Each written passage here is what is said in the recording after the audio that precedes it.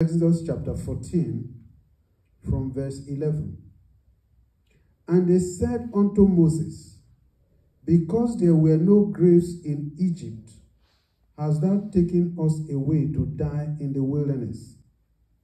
Wherefore hast thou dealt with us thus?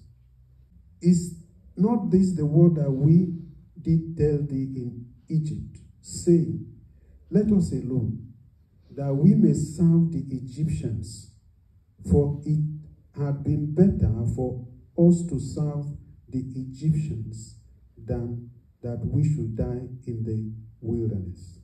And Moses said unto the people, fear ye not, stand still and see the salvation of the Lord, which he will show to you today. For the Egyptians whom ye have seen today, ye shall see them again no more forever. For the Lord shall fight for you, and ye shall hold your peace. Most of the time, we find ourselves in difficult situations. Sometimes they come shortly after victory. Sometimes you see that when one victory is won, another opposition comes. And in the heat of the moment, a lot of people cave in. And they begin to say things that they ought not to say. And they begin to do things that they ought not to do. And in that moment, there could be trouble. You may want to know that all the people that were involved in this activity, in this word that they said, they all died before going into the promised land. It's not because God wanted it that way. It's because they said the wrong things about themselves. I want you to know,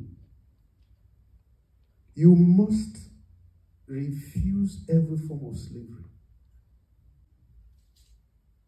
You must refuse every form of servitude. It is never acceptable. Slavery is not good. A slave has no lifespan. Now, these things had happened, probably still happening, but they are not the will of God for people, and not the will of God for us. We read in Psalm 100, it is he that made us, and not we ourselves. He never made us to be slaves. Hewers of wood and drawers of water. We are not conquered in war. I said earlier, I am glad about who God made me. I know that the one that made me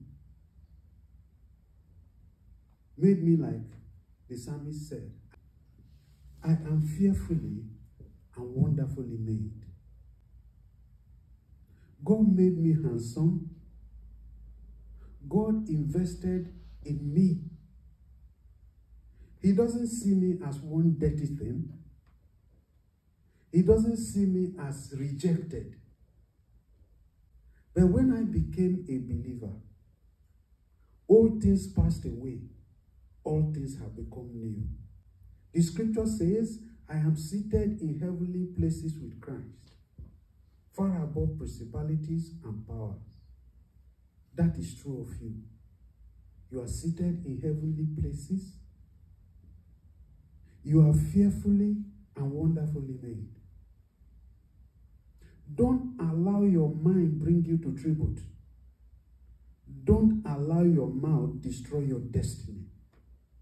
Never give in to any man or any woman who wants to bring you into slavery and bring you into servitude and bring you into tribute.